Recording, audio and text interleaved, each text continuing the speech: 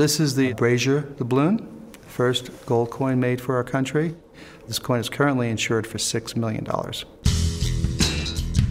My name is Steve Contursi. We're in Denver, Colorado, celebrating the 115th anniversary of the American Numismatic Association Coin Fair. 3 full sets here. The American Numismatic Association. It has about 32,000 members worldwide, and it's devoted to collectors of coins, paper money, tokens, and medals. A typical day for me is going to be spent trying to answer questions. Where did this coin come from? Whose hands possibly did this coin pass through? And what can we learn about this coin by studying the history of its time? Numismatics is the study of rare coins, and a person who studies rare coins is called a numismatist. History is actually what drives most numismatists. What they're really interested in is the story behind the coins.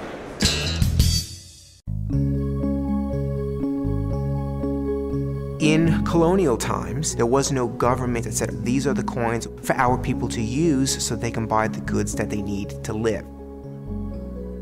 There were coins here literally from all over the world. And with such a hodgepodge system of coinage that was in place at the time, that was very, very difficult for people.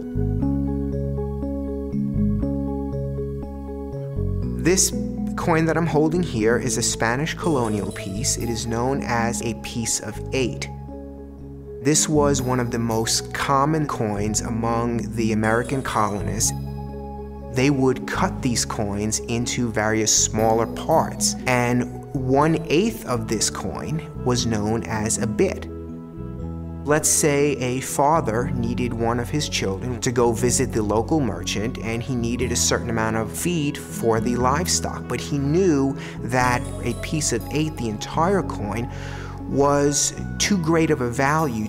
He just needed 2 bits of this 8 real. So he would cut the coin into the proper size, give those 2 bits to his son, and his son would be off to see the merchant to get the feed that they needed.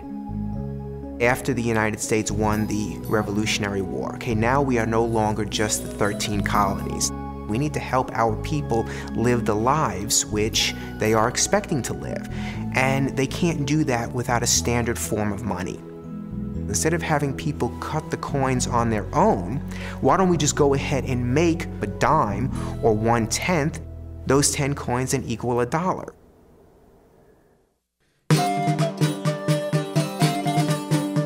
This is a 1792 half dime, DISME. This coin was struck using silverware that was donated by George and Martha Washington. When a coin is made, the dies come down on the metal and actually impress the design into the coin. And it's at that moment when we say the coin has been struck. This half dime is literally 1/20th of $1. So it is the equivalent in our system today of a nickel. The first 2 coins that were made in the United States were the cent and the half cent, both of which were produced or struck using copper. 1 cent in our society today doesn't go very far, but 1 cent in the early days of the United States went a long way. And with a half cent, this could buy enough food to feed 1 person for 1 meal.